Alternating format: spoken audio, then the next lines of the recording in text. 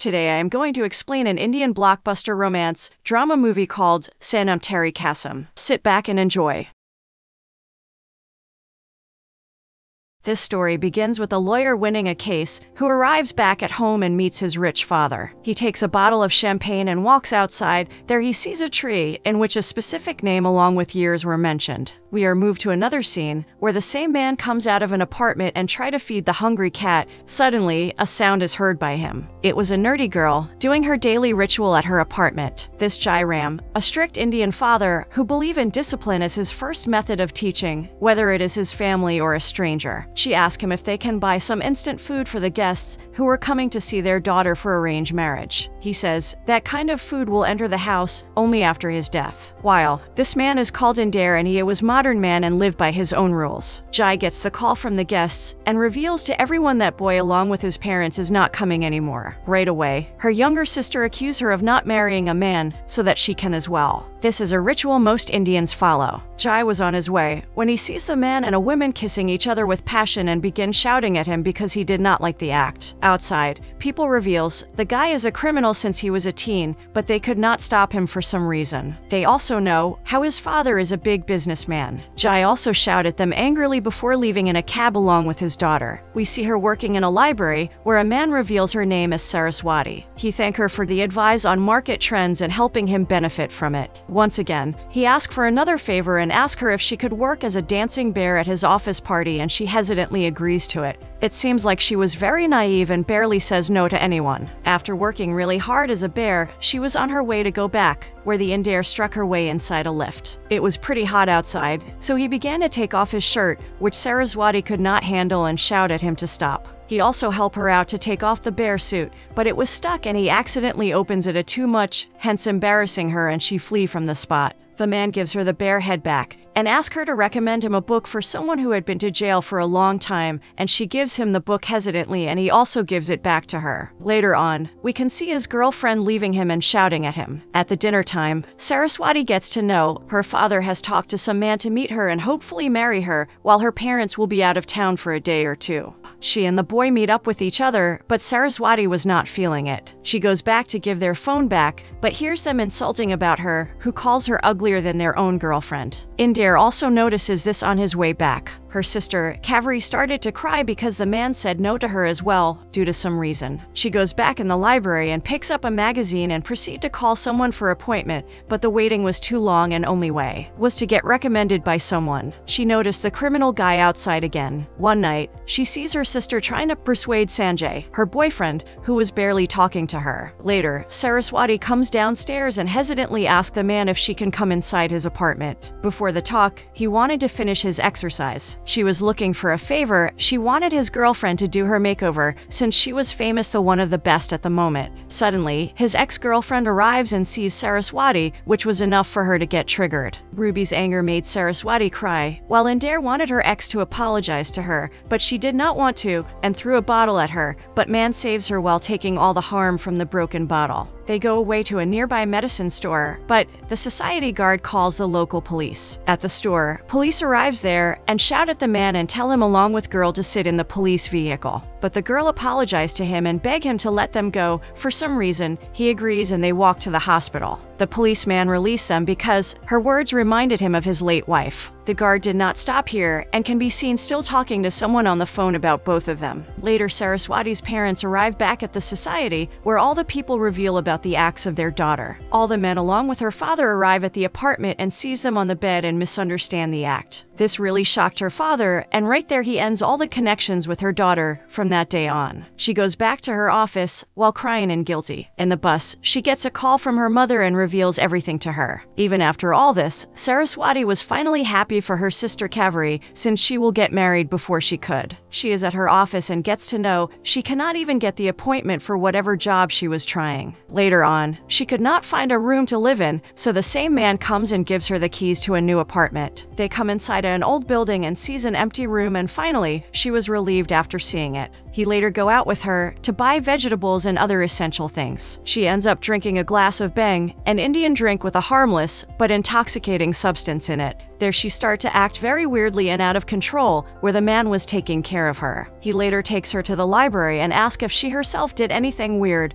when she was intoxicated, to which he says she did romance. He goes away to buy a beer for himself, while Saraswati sees someone dropping the wallet, which gets picked up by a beggar. After checking the wallet, man runs away in sheer anger as if he has seen something bad inside the wallet. When she tried to talk to Inder, he pushes her away from himself, which was encountered by the businessman, whose wallet she returned earlier. Inder was very angry at himself and felt frustrated. He comes to Saru's apartment, but she wasn't there and even tried different places, but she was nowhere to be seen. Finally, he finds Saru sitting on a bus station, who was crying all alone. He calls himself a beast and says sorry, to which the girl hugs him, which was also seen by her father. She finally gets to know that he hates his father for some reason, who she met earlier. He ends up asking her if there was a solution for her problem, which was only to marry a guy who was well settled. But she also thinks she looks ugly and no one wants to marry her. Indar takes her to a sketchy place to a guy who gives her a big makeover and totally changes her appearance. He thinks her family would be happy to see her like this, so he himself take her to them. She was very nervous about this, but anyway decide to go on. Upon reaching the apartment, she sees a ritual happening in which she was considered dead. This was a shocking moment for her and she could not feel more devastated. Seeing this brutality of her father, even the guy was shocked. She reveals she is not a loser and decide to continue her life and maybe marry someone one day. She expects when she will come back to the house where her father will hug her seeing her married.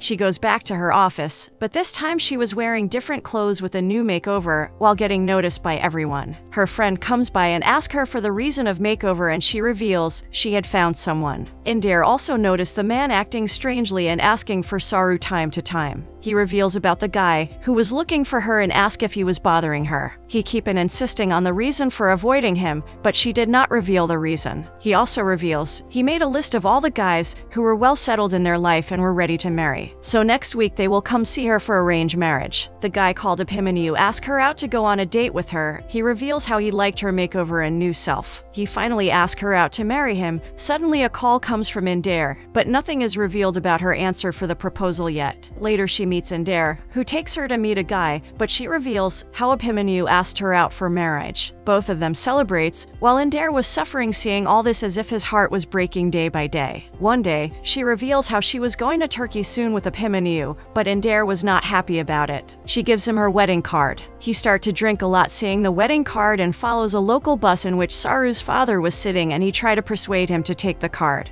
But his ego was too big to accept it. Finally, it was the day of the court marriage, where Saru waits for him, but he was nowhere to be found. Everyone, including the lawyer, was looking at her, but there was no hope. Inder did not know what to do at this point, where the lawyer tells them to leave the premises. She finds Abhimanyu at his apartment. She tells this to Inder and wants him to punch Abhimanyu, but he stops her instead. Even his father comes out from the apartment and reveals he knows everything about her and her family, and closes the door on her face. Saru was mad at Inder for not punching him, and tells how Abhimanyu never deserved any of her time. We can see them in the honeymoon suite, which was booked for the marriage, and there she started to kiss him as if she was really desperate. They finally has become one that day, and Saru can be seen with Abhimanyu again the next, who was hugging her and takes her somewhere. Inder also gets a text from her about the incident and goes back to his apartment devastated. He was packing his bags and everything and he was ready to move out of there. Suddenly, Saru's mother arrives and sees her picture beside himself and figure things out.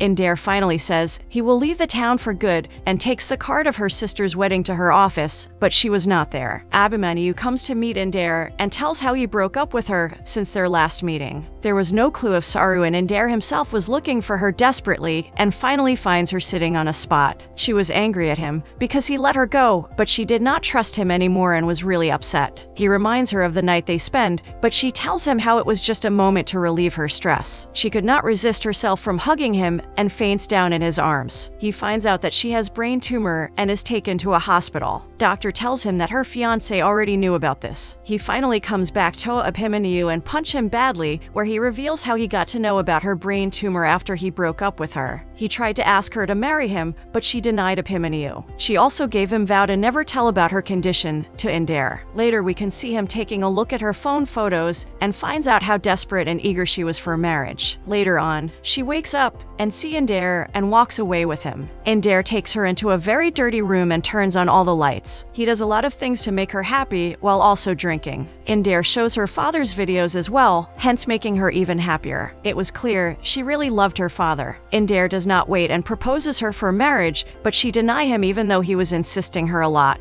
After some emotional talk, she was once again inside the hospital, while Indare himself was drunk and start to make an act. In front of her father, he tells him to stop this nonsense and walks away after getting slapped by him. He wakes up at the top of a building, where a policeman arrives there as well, and takes him to the police station upon getting all the complaints from people. Meanwhile, Saru gets discharged and waits for him outside the hospital, but police was stopping him from going anywhere. This gets the best of him and he runs away from the police station. While she was missing Indare with her whole heart and crying thinking of him. She even tried to call Indare, but his phone was not with him. He was trying his best to escape from the cops, even fights with a couple of them, but he is finally able to escape when the main policeman himself gives him an opportunity to run away. The policeman gives him about 10 minutes. Indare goes into the library and meets Saru while being handcuffed, and there she reveals that she also wants to marry him. The policeman arrives there and watch Indare and her hugging each other, so he lets him go. This was like a gift from the cops. While sitting, she tells him to not mourn when she will go away from this world. Later, he comes back to Jai's house to tell him he was going to marry his daughter. He also mentions that he can take anyone's life for her happiness, and he can also take his own life too, if needed. Mother also comes to stop all the nonsense. The next day, both of them were going to be married in court in the presence of the policeman. They do all the rituals and accepted all the vows one by one, but he takes her out of the court when it was the time to accept the vow in which he had to accept that he respect his father, and they decide to marry without the vows. Suddenly, the father comes, where she hugs her father and begs him to let this marriage happen. He asks what if he says no, to which she leaves Indare's hand. Her father reveals how he threatened him yesterday night,